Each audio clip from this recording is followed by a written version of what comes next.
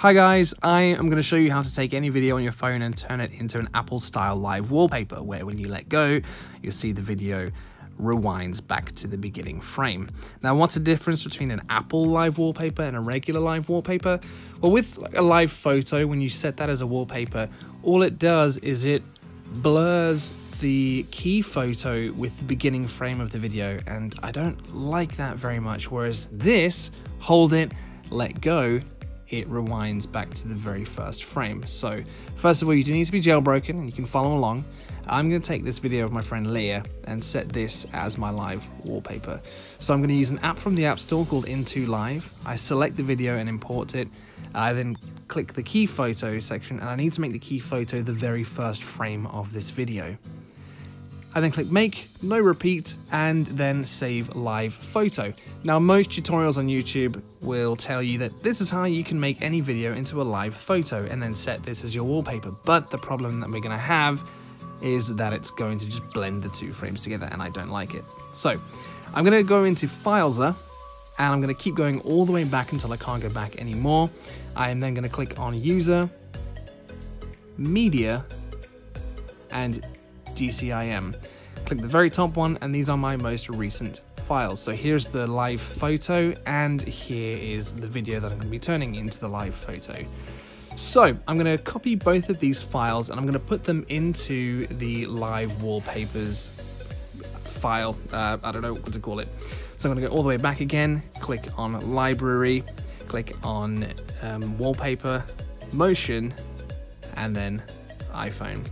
So I'm going to paste the two files in this folder here. Like I said, this is where all my live wallpapers are. Here is an example. And I paste my two videos. Now I need to rename them so that Apple recognizes them as live wallpapers. So I'm just going to take the name of one that already exists. So click rename, copy the name. And the reason I'm doing this is because I don't know how the formatting works. So I'm just going to paste the formatting.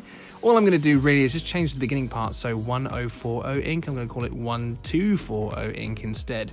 And that way we have a completely different video. Now I need to do the same thing with the photo. So I'm going to take the 1040 ink thumbnail, copy or rename it, and then copy the name. And then I'm going to paste this name on the live photo of Leah. But I'm also going to need to change the file name a little bit as well. So enter .jpeg because it didn't copy that across. So I'm now going to change this from 1040 ink to 1240 ink so that it recognizes that this is the thumbnail for that video. Great, save, and now I need another copy. So I'm going to copy this thumbnail, paste the thumbnail. But now we have two duplicate files, so I'm going to rename this second thumbnail.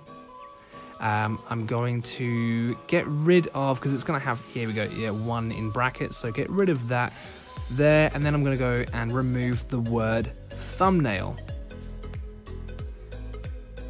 And so once I've done that, I have my video, I have my thumbnail, and I have the icon for the live wallpaper. So now if I go to my wallpaper, live wallpapers, you will see that it is now officially an Apple live wallpaper. And when I let go, it bounces back to the beginning. It doesn't do that horrible blend frame thing. So let me lock my screen. And here we go. I love it. Leah's gonna love it. Everyone's gonna love it. Now the cool thing is, even when the phone is in an unjailbroken state, you can still access the live wallpapers, and you can still set them as live wallpapers because it's in the actual Apple index. So here we go. Set both, unjailbroken, and it still works. Anyway, this video is mostly for me in case I forget how to do it, but I hope you guys enjoyed.